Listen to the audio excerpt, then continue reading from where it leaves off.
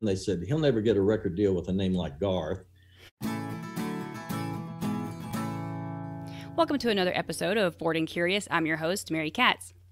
Garth Brooks himself has said if it weren't for today's guest, there probably would be no Garth Brooks. His name is Kent Blazy, and not only has he co-written If Tomorrow Never Comes, Somewhere Other Than the Night, and Ain't Going Down Till the Sun Comes Up, but he is also a 2020 Nashville Songwriters Hall of Fame nominee. His latest album is titled Authentic, and today we're going to talk about all of that, the stories behind some of your favorite songs, and Kent will tell us about the importance of being prepared and perseverance. We'll also get to know Kent a little better with some fun personal questions like, what's the worst thing you did as a kid? Alrighty, let's get started. Well, first of all, thank you so much for joining the podcast today. I'm so excited to have you on. I'm having a Beatles moment. I'm like, how do I do this without, ending up having a restraining order against me? Anyway, so thank you very much for being on today. Let's get started by, can you just tell me what you wanted to be as a kid? Because most people, wanted to be a firefighter, a baseball player, and you became a songwriter. Most people don't have that in their, on their radar. Well, I was one of those kids that dreamed of becoming a baseball player too. And my dad had been a PE teacher and all that stuff. So from an early age, he was throwing the ball to me and having me hit and catch and all that. But we grew up in a little town in upstate New York, Woodstock, New York, before it was Woodstock, the pop festival. But even back then, it was a small town, but it had a lot of authors that lived there and painters, artists, actors from New York City lived up there sometimes. So as a kid growing up, I met all kind of people that were creative, that were making a living being creative. And even at an early age, you'd go to somebody's house and they'd say, hey, I just wrote a book. Can I autograph it for you? Or they're working on a huge painting in their living room. And I thought, this is a cool way to make a living. So we moved to Lexington, Kentucky, because IBM, where my dad worked, used to mean I've been moved. And so we moved there, and, it's a totally different world from where we were. But so I mainly concentrated on baseball, but I also was writing poetry and stuff like that, and got some things published, like in high school books or yearbooks or papers or whatever, and I thought, well, people must like it enough to want to publish it. And then when I got my guitar, it's like, well, I write poetry, I guess I can write songs. So I handed in my baseball uniform and got a guitar. And that was the end of my baseball career. That's awesome. Who's your team? It was the White Sox. Okay. I mean, my big sports team? Yes. New York Yankees, because my dad was a huge Yankee fan. And so when we would go back and visit the relatives and stuff, he would take me to Yankee Stadium. And so I had to be a Yankee fan. I kind of got out of it when they went on strike in the 1990s. I kind of gave up watching all sports, but my wife's kind of gotten me back into sports again. So I'm a Yankee fan again. All right. That's awesome. I know at one point you were touring with, I believe it was a band in Canada. Right, with Ian Tyson. Yes. Was the leader, and he's like the Bob Dylan of Canada or something, right. Kind of like Gordon Lightfoot or something, and just a great songwriter, performer, and a big star up there. And so I was playing guitar for him, and he was very helpful with my songwriting, encouraged me to do it. And we had a band that was a Canadian band, but I was kind of the leader of it. So he would let me open the show for like a half an hour playing my songs, and then he would get up and do his stuff. So, when somebody who you really look up to as an amazing artist and songwriter gives you encouragement, it just makes you think, wow, this may be possible for me to do. All right. And then when you did finally, what was the final push for you to actually go to Nashville and do that? So a friend of mine in Lexington, Kentucky, there was actually a group called Exile, and they were a big pop group, and then they actually went country. But one of the guys in the band, the bass player, Sonny Lemaire, was a good friend of mine. And so when I was off the road one week, I went to visit him, and he had this new guy in Exile named Mark Gray. And Mark was probably one of the best singer-songwriters, artists I had ever heard in my life. Very soulful. And so Sonny said, well, play Mark some of your songs. And I played him some things. And he said, well, you need to move to Nashville. And Ian had been telling me the same thing. And Mark said, well, if you come down there, I'll help you any way I can. I'll introduce you to people. And so I thought, well, if these two people believe in me, I'm heading to Nashville. So that was really what pushed me over the edge when it came time to move into Nashville. I've only driven through Nashville, and even that was enough for me to tell my husband, like, we need to move to Nashville. This is beautiful. Like, we didn't even stop. Yeah, it is a beautiful place. And there's a creativity in the air here that's nowhere else. It's very interesting. You know, it's like I would go write with Garth when he was living in Oklahoma, and he would keep saying, there's just no energy out here. I can't write out here. And I went out there and I'm like, yeah, you're right. We better go back to Nashville to write songs. Yeah. And there's just some kind of creative energy here that I love. So come on. Oh gosh, I want to so bad. I want to go to the Bluebird. I want to go to the Opry. And you definitely have to see a show at the Ryman. Mm-hmm. Absolutely.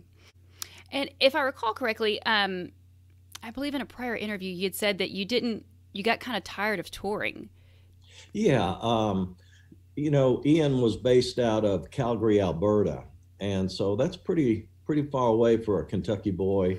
And so it's kind of a back and forth thing, and you were away from your friends and your family and stuff. And so I did it probably 2 years with him, and I just decided I need to concentrate on my songwriting. I've been out on the road for 5 or 6 different years with bands, and it's time just to get into Nashville and see what I can do. Mm-hmm. And so you moved to Nashville, you're writing, and you've written on my the story behind the song list. I have a few here. And so If Tomorrow Never Comes was your first song that you heard on the radio, right? No, my first one was, and I was very lucky when I moved to town. I figured it would take 4 years to have something happen. And in the first year and a half, I had a top 5 record by a guy in Warner Brothers, Gary Morris. And so that kind of opened the door for my songwriting. And it was kind of the reason that I ended up writing with Garth, because I was the only person who'd had a top 5 record or top 10 record that would write with him. And they were asking different people who had hit records to write with them, and I was the only one that would do it, I guess. So when you heard the other song before, do you remember the first time you heard that on the radio? And like, is that just feels like it would be like a mind-blowing moment? It is a mind-blowing thing. It's one of those things where, you know, in most jobs, you can kind of see when you do a job, you're going to, like even painting a house, you know, when you're done, you see you painted the house and it looks good. In songwriting, you just never know. You keep writing songs and writing songs. And so finally you have one that does something, and it's like a miracle. It's like magic to be driving down the road and hear a song that you wrote that you've been working so hard for so many years come out on the radio speakers. I cannot fathom what that must feel like. But on that note, like you write some very emotional songs. So when you're, you know, if you're out at the Bluebird performing or whatever, how do you get through those really emotional songs? Because I can't listen to some of them in the car without crying, let alone. Yeah, there's sometimes I can't get through them, and there's some songs I just don't really perform because I can't sing them without crying. And If Tomorrow Never Comes sometimes is the same way to get through that one. But there's just some songs I'll sing at home, but I won't sing at the Bluebird because I won't get through it. Wow. Yeah, I saw Reba in an interview, and she was like, I look for the exit signs. And I'm like, I still can't. I don't even make it to that point to just, I don't know, I don't see how you guys do it.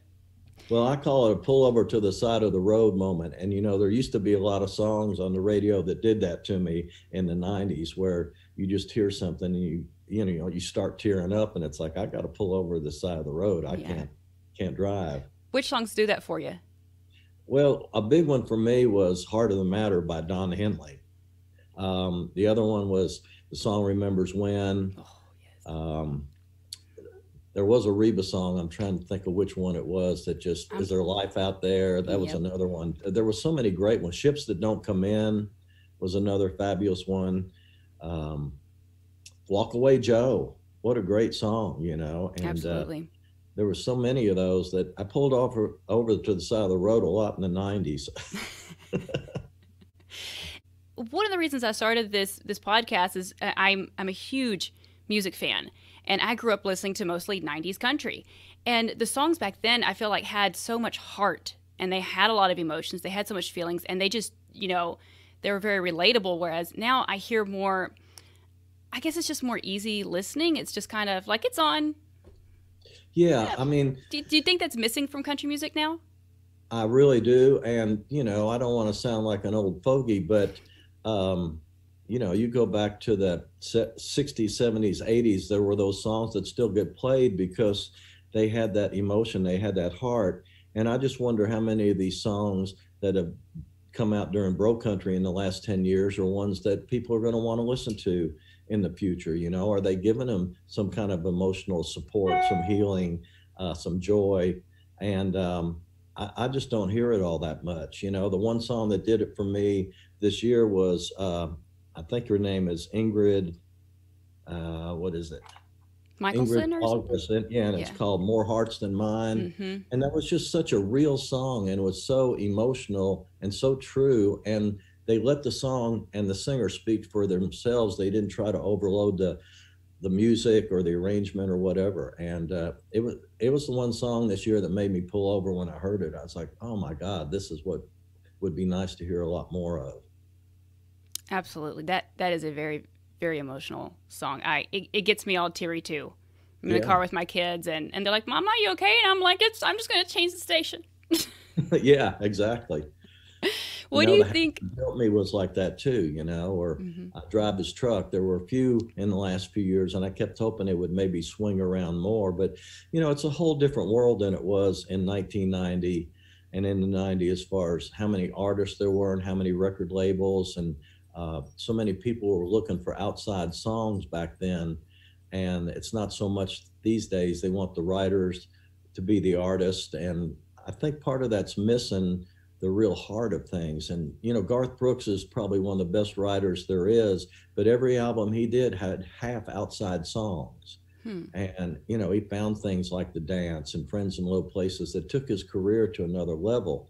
And I don't think people have really studied that and see what an amazing song can do to your career. And they're out there. I hear them at the Bluebird, I hear them at other writers' rounds, but they don't get recorded these days.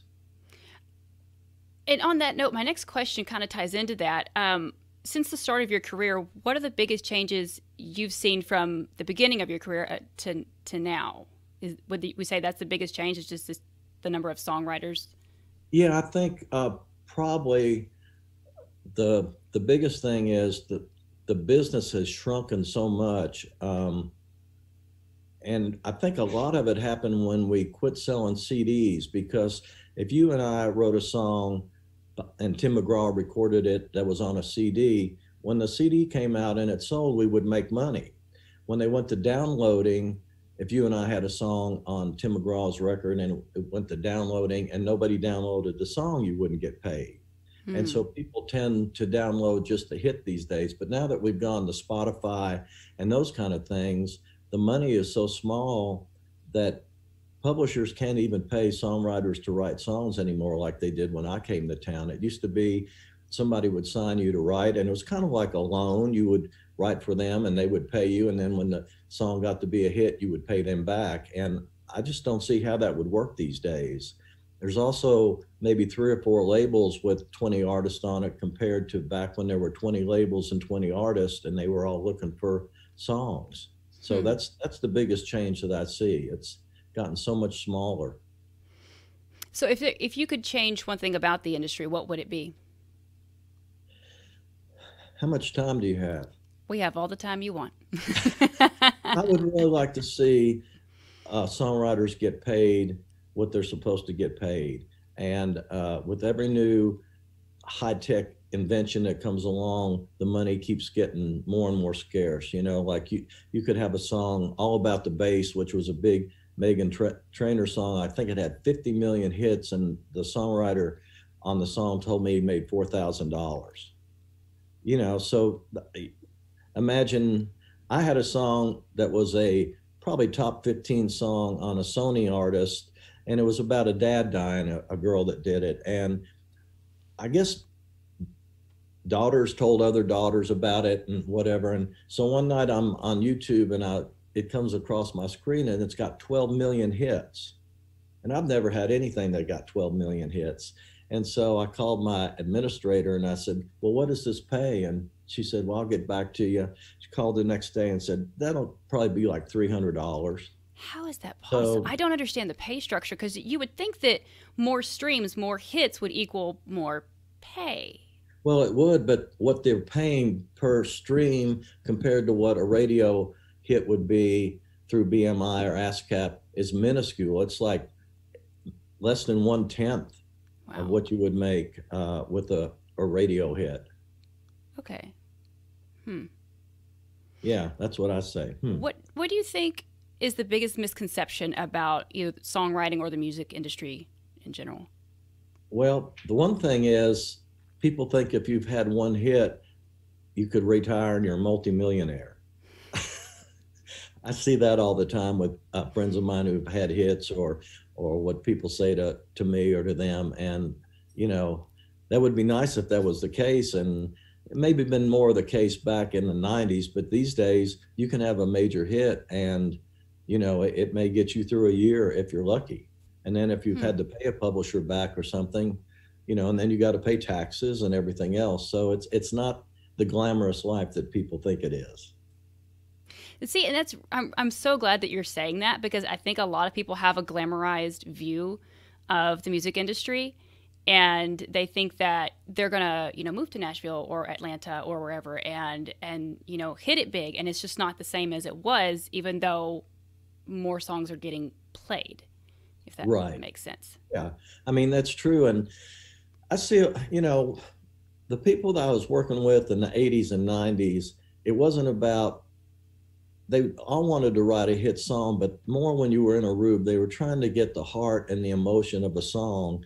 And it wasn't about the fame and it wasn't about the money. And these days, it seems like there's a lot more people that are interested in the fame and the money and the acknowledgement rather than heartfelt songs that are going to change people's worlds.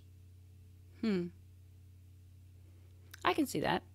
So is there anyone in the industry that you haven't worked with yet, but you really want to? I would love to write with Jason Isbell. Okay. He's an amazing guitar player, singer, songwriter. It would just be fun to hang out with him and see what we could create together. I love writing with people that are great electric guitar players, because that's my main passion other than songwriting, is playing electric guitar. And it would be fun to see what we could come up with. Awesome. Well, you haven't called him? No, you know, it used to be where you could get in touch with people pretty easy in the 80s and 90s, but anymore, there's just so many people around the artists themselves that even people I know, it's really hard to get to. People you've written a #1 song with that you can't get to anymore. It's just the way the world is these days. Okay. Times are changing. Bob Dylan said that 60 years ago, and if you listen to that song, it's as relevant today as it was 60 years ago. The times, they are changing. All right, Kent, moving on to the story behind the song. Let's give it let's start with If Tomorrow Never Comes. All right, so this is my favorite story, and it may take a while, but so in Nashville, when you're trying to make a living, you have what they call all the irons in the fire. And so I was playing in a band, I was doing studio work, I was writing songs during the day, and I kind of saw where the business was going. So I started my own little demo company. And so I can play a lot of instruments. And so I would do demos for other writers and do ones for myself. But when I moved to Nashville, I would take my songs around and people would go, well, I like that song, but who the hell's singing that? And I'd always made my living being the lead singer in a band. And so I was kind of surprised, but then I realized the caliber of the singers that are in this town.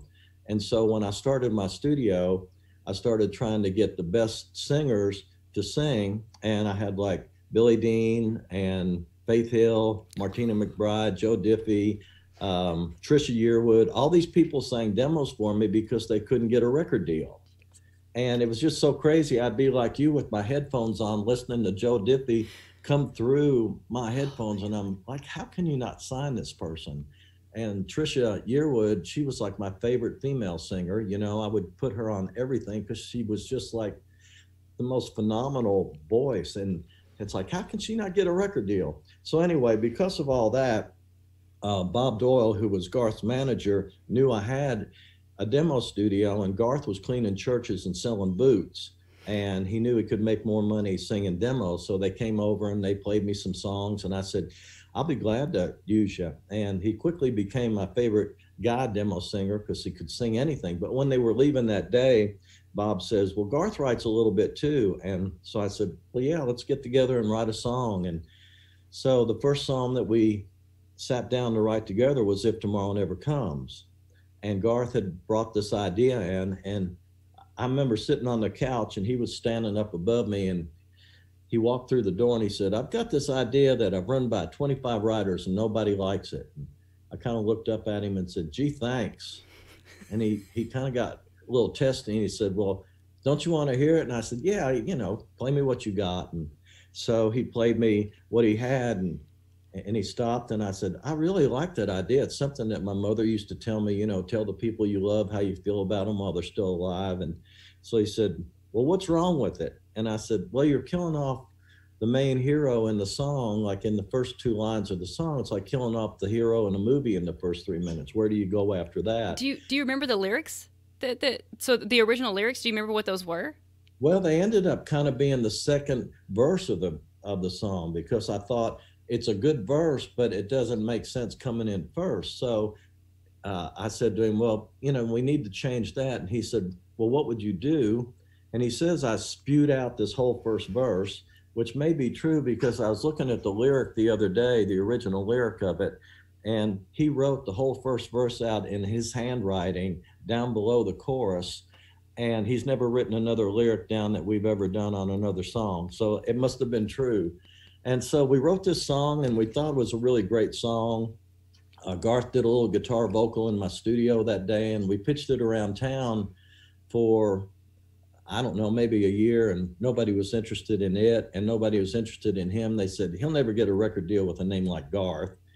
And so one night he got to play at the Bluebird and sing one song because another artist didn't show up, and somebody from Capitol Records, who had passed on Garth for the third time that week, heard him sing If Tomorrow Never Comes and said, hey, why don't you come back in? Maybe we missed something. So he went back in the Capitol, got a record deal, and If Tomorrow Never Comes was his second single and his first #1 record. So, wow. You know, from when we wrote it, he was cleaning churches and selling boots, and the next thing you know, he's Garth Brooks. You know, honestly, that song is one of the reasons I started this podcast, because I was, you know, COVID hit and we lost Joe Diffie and we lost Charlie Pride. And I'm like, these people that I've admired for basically my entire life are just like, I don't know what's going to happen next. And then I saw Reba in an interview talking about, you know, the terrible plane crash that killed, you know, like half of her crew. And she, in the interview, she was saying that, you know, if there's something you want to do, you just got to do it. And I was like, well, you know, if Reba says I got to do it, I just got to do it. And I thought, and then my next thought was, because we don't know, you know, if tomorrow never comes, and I was like, okay, so here we are. Yeah, well, that's the thing. It's like, appreciate what you have every day and appreciate the people who you love every day. And, you know, nobody's promised another day after that. And absolutely. I think that's why it resonated with people in the heartland. You know, maybe the people in the music business didn't get it when we were pitching it, but, you know, we've gotten so many letters from so many people of how they've used that song so many different ways. And then it's kind of been a hit around the world by another guy, Ronan Keating, who's an Irish English artist. And, you know, you can be in Italy and you hear that song come on and you go, wow, here I am in a country I can't speak the language, but there's my song playing. So it's touched a lot of people, and it's that sentiment that everybody knows, but sometimes you just need to hear it come from somebody. Yeah, we all get wrapped up in our day-to-day thing, and You just, you never realize it until it hits you, Right, exactly. Okay, moving on to Somewhere Other Than the Night. Okay, so Garth and I are a lot alike in that we like to write songs from titles. And so like him coming in with If Tomorrow Never Comes. And so I always have some titles to run by him, and he always has some titles to run by me. And so that day we got together and neither one of us liked the other person's ideas at all. And so that's the most frustrating thing in a songwriting session, is when you have 2 writers or 3 writers in the room and nobody likes any ideas at all. So I had this black Labrador that loved to play Frisbee, and Garth loved this dog. And he said, let's just go out on the back porch and throw her the Frisbee, and, we can sit out and talk, and maybe an idea come or something. And so we threw her the Frisbee for like 2 hours because she just wouldn't give up. And we talked about women in politics and the music business and the state of the world. And so it was getting to be near the end of the day. And I thought, well, we're not going to write a song today. That's cool. And we went back in the house, and he picked up a guitar and he sang a line, and I sung a line back to him, and he sung a line, I sung a line. And I thought, well, we're writing a song. So he wanted it to be about a farmer or a rancher, kind of being from Oklahoma, who hadn't really been paying enough attention to his wife. And so he's saying, well, we need to get in there what turns a man on when he's coming home from work. And so I hadn't watched Oprah Winfrey. I just heard about this, but she had a show about how to turn your man on when he comes home from work. And the one woman had said, well, I get naked and I wrap myself in cellophane. And I told Garth, and went, oh, I don't like that one at all. And I said, yeah, me neither. I said, well, what about standing in the kitchen with nothing but an apron on?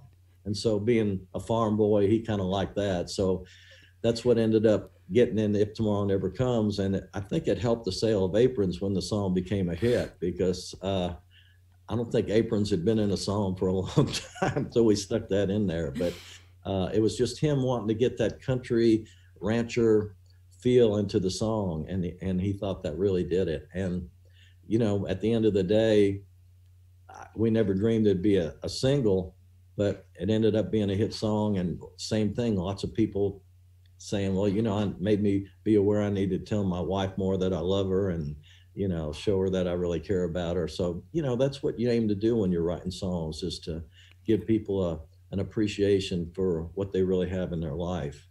Yeah, I had my husband listen to that song about 3 weeks ago, because we hadn't been on a date in about a year.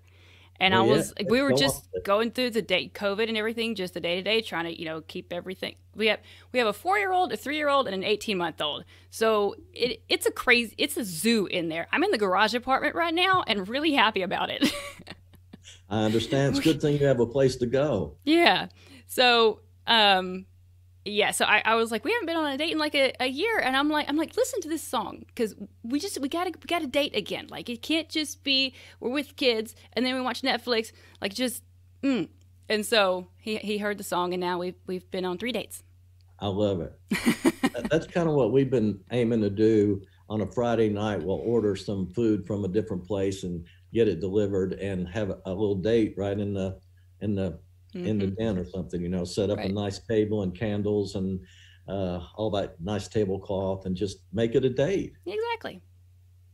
Okay, and moving on to Gettin You Home, the Black Dress song. I'll tell you, when this song came out, and I was talking to my dad, and he was like, what music you listen to these days? And I was like, I thought I really like that Gettin You Home song. And he was like, I didn't need to know that. That would be a father's response, yeah. But, hey, you got kids. What can I say? So, that, it's interesting. I work with this kid, and I've been working with him for 20 years. Corey Batten is his name. He's a phenomenal singer-songwriter and great performer. And so we were trying to get him a record deal, and we were going through the motions of going to all the record labels. And we came pretty close a couple times, but we were down at RCA, and we were playing his project for this woman. And I knew it wasn't going very good, because she was watching the worst 100 storms of the worst 100 years on the Weather Channel at the same time. So I kind of figured she wasn't really into listening to what we were doing. So when we left, another A&R person came up to me and she said, hey, I've got this new artist, Chris Young, and he's had 3 singles. They haven't done anything. If he doesn't have a hit single next time he's gone, would you write with him? So Corey's standing right there with me. And I said, yeah, if I can bring Corey. And she said, I don't care what you do as long as you get with Chris. So we didn't really know anything about Chris and he didn't know anything about us. And we got together. And it was one of those days where nobody liked anybody else's ideas. And it was really stressful because, one, it's hard enough to get to write with a recording star anymore, or a recording artist even. And 2, if he doesn't have a hit single, he's gone. So we had to write him a hit single. So we kicked stuff around and nothing was going anywhere. And so Corey is a spewer, I call him. And Garth's kind of a spewer too. You can be working on a song and they'll be over in the corner when you take a break and they're writing another song. And so one day I was fixing Corey lunch and he was getting something out of the refrigerator, and I heard him in the refrigerator sing, all I can think about is getting you home. And I said, what is that? He said, I just made that up. And I said, well, sing it into my voicemail. So here we are with Chris. We don't have any ideas. And I said, hey, wait a minute. Let me find this thing that Corey sang a while back. So I found that little snippet, no guitars, nothing, just the vocal. And I played it. And Corey said, I love that idea. And I said, yeah, it's your idea. And Chris said, well, we don't have anything better to write. We might as well write it. So we ended up starting on writing that song. And we got to the chorus and we couldn't think of anything that rhymed with door that was clean, you know. So finally I said, well, how about seeing her black dress hit the floor? And Corey said, well, you're just a dirty old man. And I said, I won't argue that. And Chris said, I'm too young. I can't sing something like that. So we kicked around other ideas for like 30 minutes. And then I fixed him lunch. And I said, okay, y'all think about it. So Corey said he was looking around my room and, you know, I had a #1 song about standing in the kitchen with nothing but an apron on and ain't going down's kind of risque. And he said, you know, Chris, he's had pretty good luck with risque songs. And Chris said, well, we ain't got anything better to do. Let's put that in there. So we put that line in there and we finished the song that day. And Chris did a guitar vocal in my studio. And he took it down to the record label and they called me and said, well, we love this song. We want to cut it on Chris. And I'm like, great. So the next week they called, they said, we cut the song. We love it. We want it to be his first single, but we want to change one thing. And I was kind of wondering, okay, what do they want to change? And they said, well, we love the title Gettin You Home, but in parentheses, we want to call it the Black Dress Song. So I thought, well, the dirty old man got vindicated that his line got in the title of the song. And I think it's kind of like selling aprons. I think there were a whole lot of people that got black dresses after that. So that's a good thing. Yeah. You're going to have to open up a clothing store with just aprons and black dresses. Now, there you go. See, you're an entrepreneur. You're a creative spirit. It'd probably go good in Dallas, you know. Yeah. Well, oh, man. Gosh. Yeah, I can't do retail, Kent. Everybody's cooking these days. So, you know, aprons may be, you know, back in style. You never know. They could be. All right, and speaking of Ain't Going Down Till the Sun Comes Up, that was my next song on my list. Do I want to know the story behind that song? Well, yeah, it's really great because Garth had introduced me to Kim Williams and the 3 of us had started writing together. And like I said earlier, Garth likes to write from titles. And he called me up one day and said, I want to write a song with machine gun lyrics. I didn't have a clue what that meant, but I said, okay, well, come on by. And he said, call Kim Williams, tell him to come over. So we got together and he had this title, Ain't Going Down Till the Sun Comes Up. And he said, if we write this right, it's going to be the first single off my next record. And I'm going to fly through the air in Dallas on a wire while I'm singing it. And I think this guy's delusional, you know, but I had moved into a house that had sat vacant for a year and a half. And so a lot of work was getting done on it. So we went out and sat on the back porch and we just wrote machine gun lyrics all day and laughed. We had such a good time because it was always so much fun writing with those 2 guys. And finally, we were all really sunburned from being out there all day.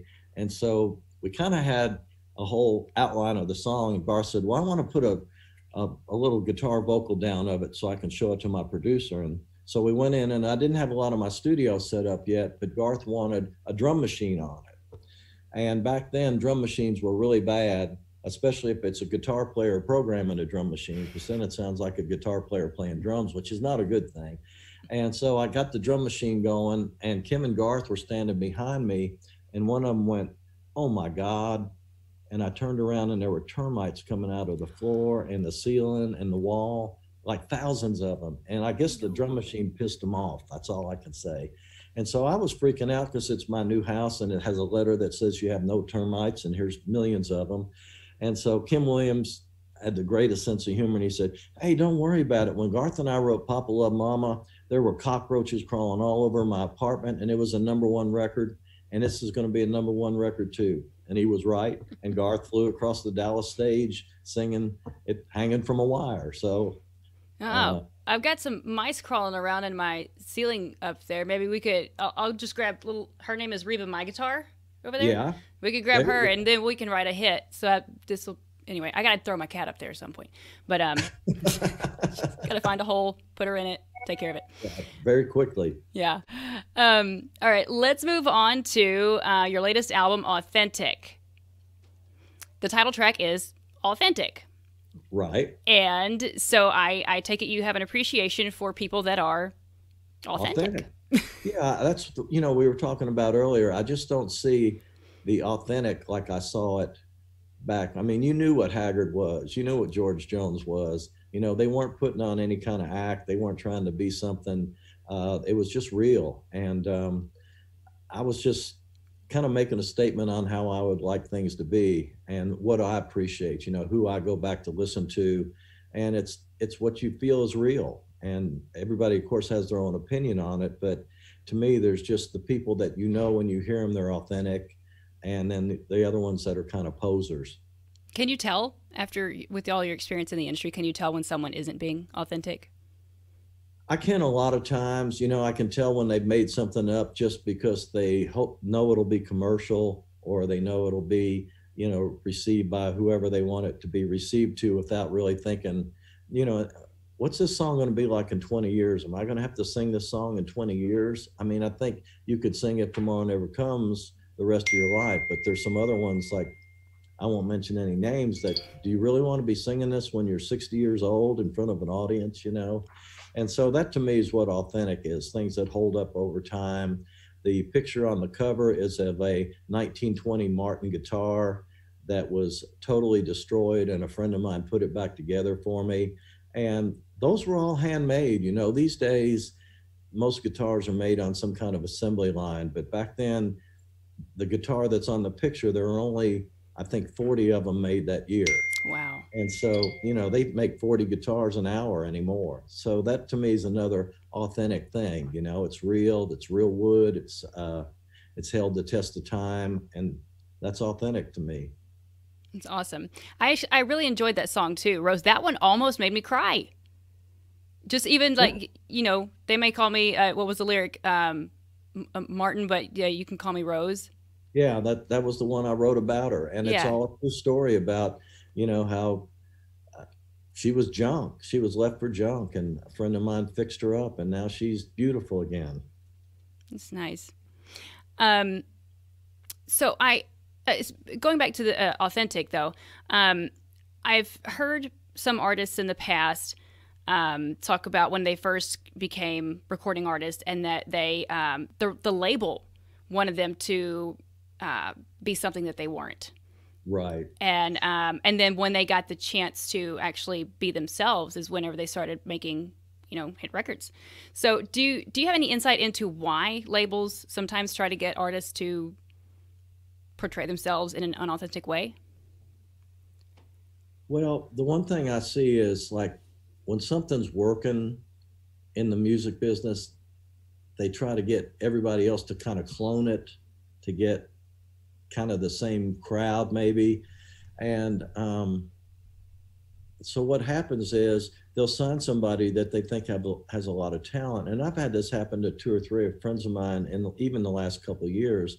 And they sign them for one thing, and then all of a sudden they just kind of start changing the agenda. You have to write with these people, or you have to cut your hair different, or, you know, you have to start singing this kind of thing. And I've had a few young people actually walk away from the deals that they had because they couldn't be who they wanted to be. And to me, it seems more prevalent now than it used to be. And I think part of that is if you don't have a hit song right away on the radio, you're gone. Where, like, you know, 15 years ago, Kenny Chesney probably would have been gone after his first record, but they let him develop in the Kenny Chesney.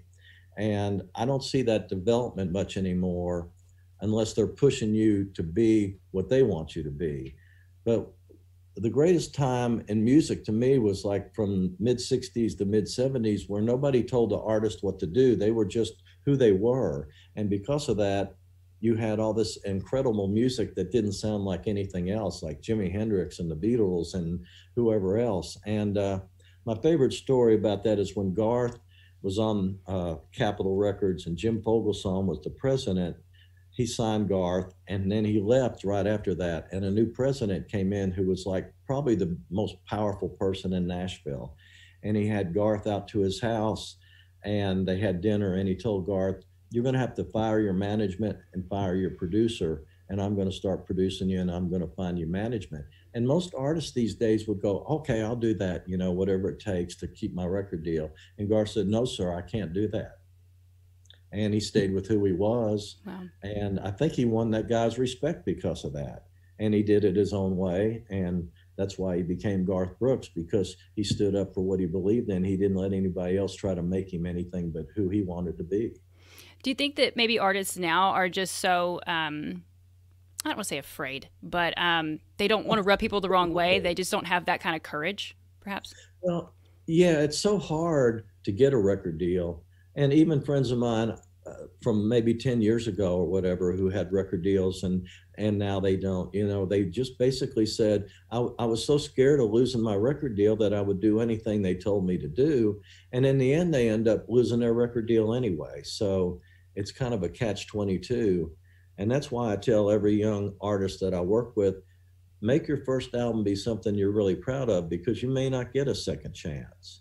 And do you want to be looking at that album 10 years ago and 10 years later and going, "Man, I wish I'd done it this way, or I wish I'd done it that way. I wish I'd been who I really was."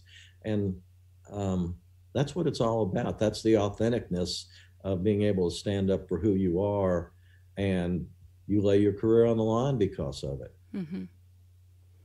All right. And faith stronger than fear.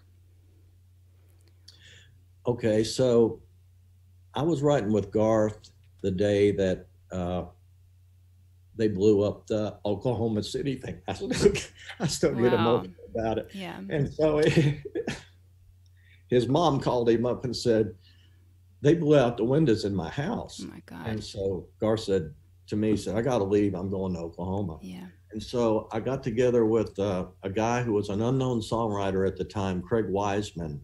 And I had this idea that I wanted to write about the Oklahoma thing. And it was Faith Stronger Than Fear. And I wanted to pitch it to Garth. And so I thought we'd written a really good song, and I pitched it to him, and he was thinking about cutting it. And then Tony Arata came out with this great song that he pitched to Garth called The Change, which blew my song out of the water.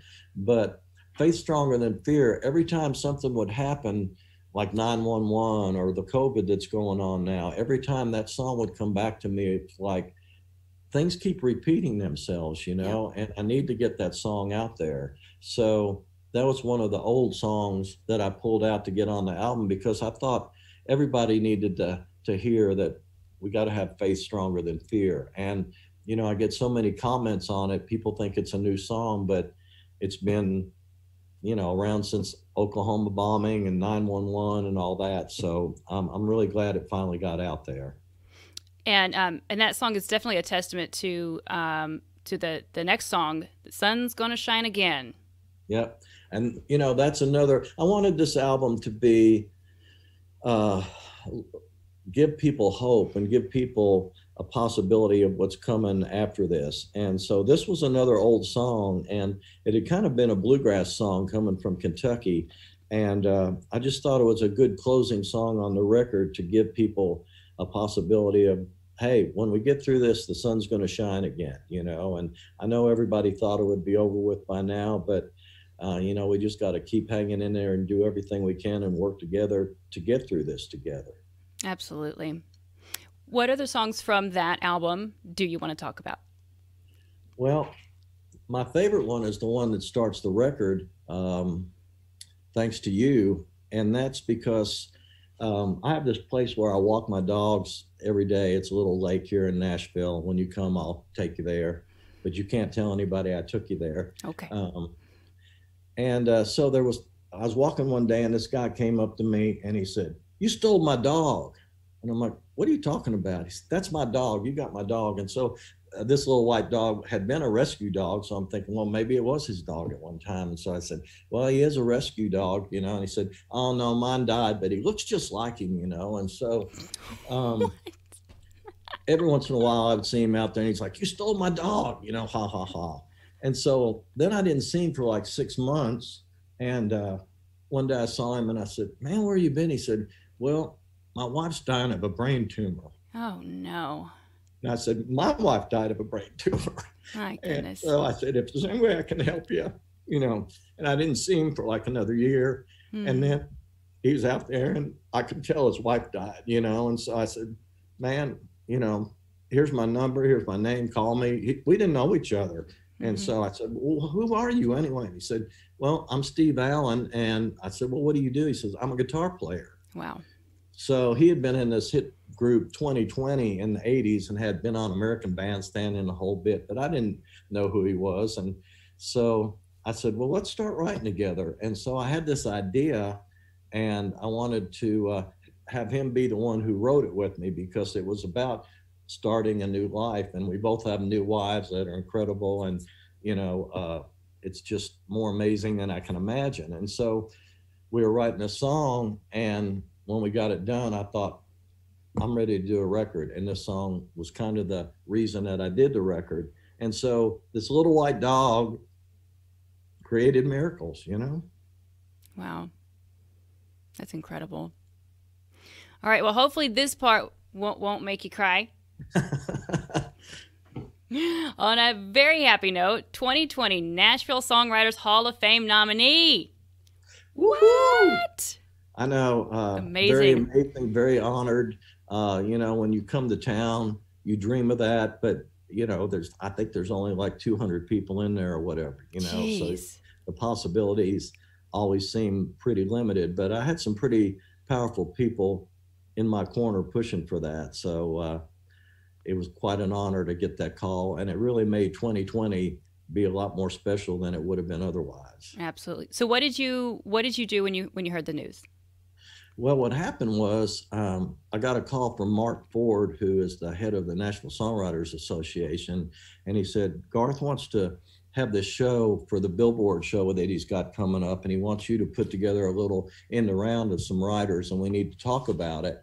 So why don't you think about it, and we'll get on a Zoom call with him and talk about it." So we get on the Zoom call, and we're talking about this show and all that, and he gives me the date, and I said, "You know, every time you call me to do something and you give me a date, I always have something going on." And he said, "Well, it's not about that anyway. It's about you being in the Songwriters Hall of Fame." So it was cool that he was the one who wanted to break the news to me. That's amazing. And I think he cried more than I did. But he's more emotional than I am, I think. But yeah, and it was just such a happy time. My wife was out working in the garden, and I texted her and I said, "You got to come in and hear this." So Garth got to tell her too. And next, I guess November of this year, we'll do, hopefully with COVID gone, we'll do a big party about it. And there'll be 2 years together instead of the one, because we couldn't do anything last year because can't gather anybody together. But at least, you know, I'm in there and it's going to happen. I got to wonder if Bobby Gentry's going to show up. Oh, I hope so. I mean, that was such an honor. What an amazing artist she was, you know, and it would be just a thrill to me to meet her. And Steve Earle, you know, he's been one of my favorite for a long time. And he's one of these people that just keeps creating no matter what, which I love. And so it's going to be a fun time. So have you celebrated at all yet? We have just a little bit, you know. Garth had us out to the house a couple days later to have dinner and kind of celebrate with Bob Doyle, who kind of started the whole thing.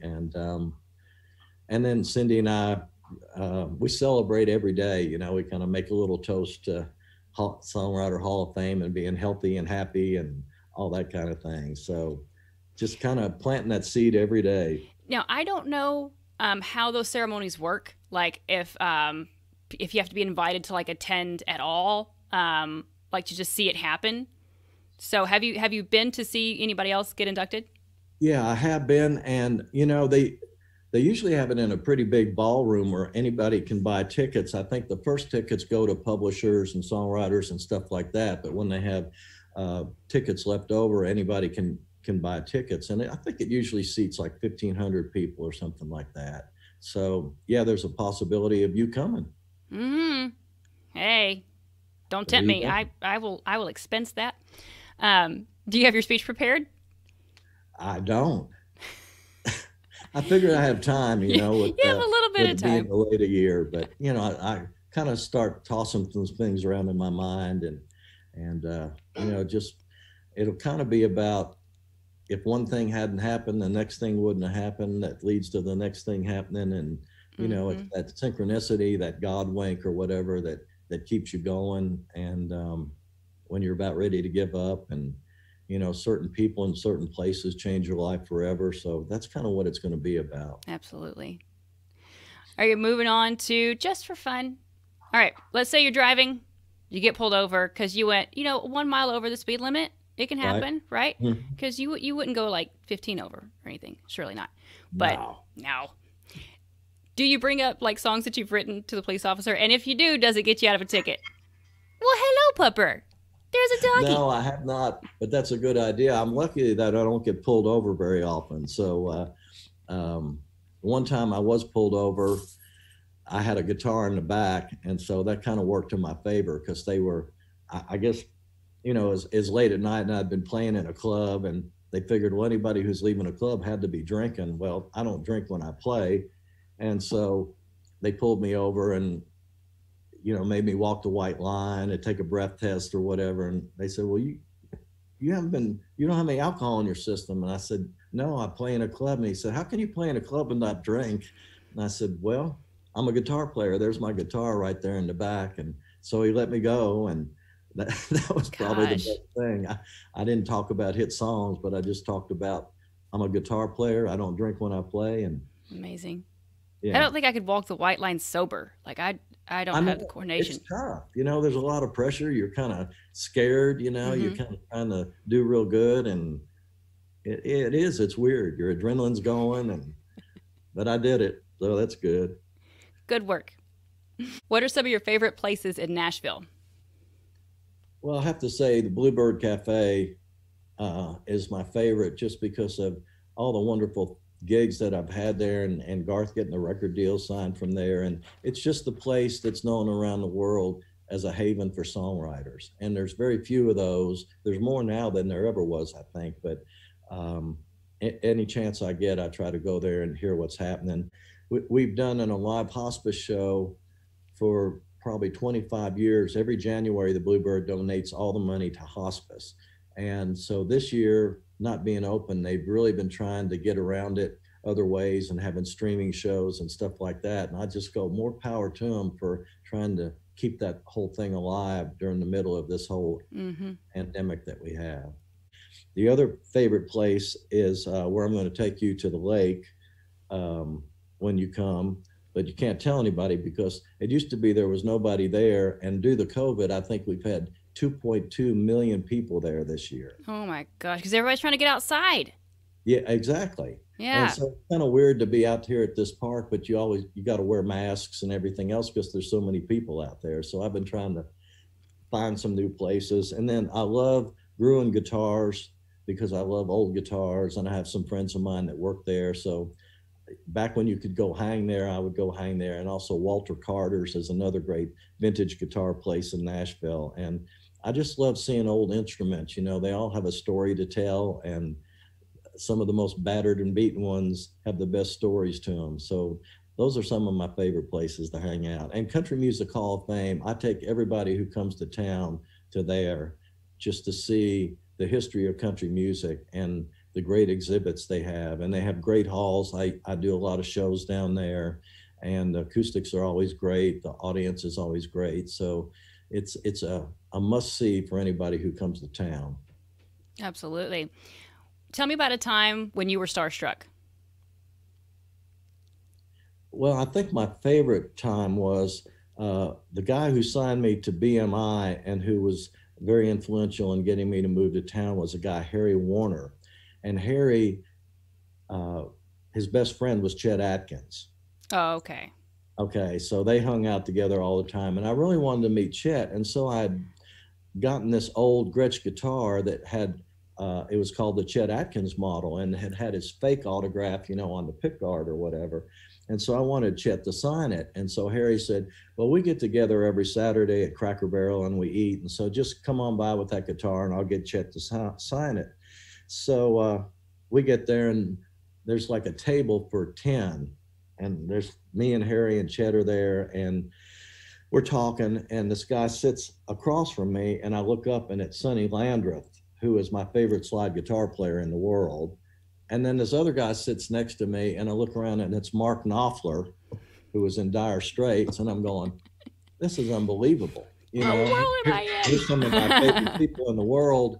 And they're all sitting here at Cracker Barrel, but they were all huge Chet fans. And so they all wanted to be around Chet. And so I got to have Chet sign my guitar, but also got Sonny Landreth and Mark Knopfler to sign the guitar. So that was pretty cool too. That is wild. All right, so let's say you get a good hit on the radio, you get your nice check. How do you treat yourself? Let me think. I think, at this point in time, with not being able to travel for so long, I think that's what we would do is find some fabulous trip to go on and treat ourselves to being landlocked for a year and a half or whatever. Like where? What's on your bucket list for travel? We'd love to go back to Italy. We went there a couple of years ago and had a great time. And in France, there's a lot of the national parks that we want to get to. We were supposed to do a Park City, Utah festival this year that got canceled, and we were going to go to all the monuments out there in Bryce Canyon and stuff like that while we were out there. So maybe we'll aim for that this year too. I think they're going to try to have it again this year if everybody gets healthy again. And so we'll go out there and just do some things in America too. All righty. I got a few more fun questions and then we'll be just about done. All right. I don't know why I asked this question to people, but it's just, I'm fascinated by the response. So who's your celebrity crush? Boy, that's a tough one. I'll tell you, I watch so little Netflix and TV or whatever. You don't even know who's out there. Yeah, I don't know who's out there, but I'd have to go with Reba McEntire. You were talking about that. I just saw her on the CMA Awards, and she was still fabulous. And isn't she? And she put a couple songs of mine on hold last month that are 10 years old that are pretty country. And I thought, go Reba, That's maybe awesome. she can go back country again, which she's fabulous at that. So, she's just always so positive, so perky, and she doesn't let anything stop her. And I love that. Absolutely. What's the worst thing you did as a kid? How much time do you have? Got as much time as you're willing to spend. I think probably the worst thing in my mind is, so have you ever seen the movie Christmas Story where the kid wants the BB gun? Yeah. And he gets the BB gun? Yeah. So, you'll shoot your eye out. That's right. So that was my mother. You're going to shoot your eye out. So I got a BB gun for Christmas, and it was kind of like Nashville is right now in Lexington. We had a really bad snowstorm. And so I took my BB gun outside, and I shot at a snowman I'd made. Well, I didn't realize that everything had frozen the night before. So the BB bounced off the snowman and knocked out the back window of my dad's car. So that was kind of the end of my BB gun for a while. And, it's like, how did that happen? I don't know. I never thought that it would bounce off a snowman and end up taking a window out. But I learned that day, you got to be careful where you aim anything. You got a physics lesson that day. I did, yeah. What's the riskiest or most adventurous thing you've ever done? Whew. You know, I really think coming to Nashville, because there's so many people that I know that are way more talented than me back in Lexington, Kentucky, or anywhere else that never could get up the nerve to come to Nashville, Tennessee. And so anybody that moves to Nashville, any young artist I'm talking to or whatever that are thinking about it, I say, you got to be crazy to move to Nashville, to think that you can compete with everybody else that's already been there. But if you don't, you're going to live the rest of your life going, what if I had gone to Nashville? What would have happened? Mm-hmm. And to me, that's the most risky thing. You're risking your whole life to go chase some crazy dream, you know, and your parents were hoping you'd be an accountant or a lawyer or a doctor. And instead it's like, hey, I want to become a songwriter, or I want to become a singer. And it takes a lot of nerve to stand up for that and chase that dream. And, you know, I'd say 90% of the people that come, it doesn't happen for them.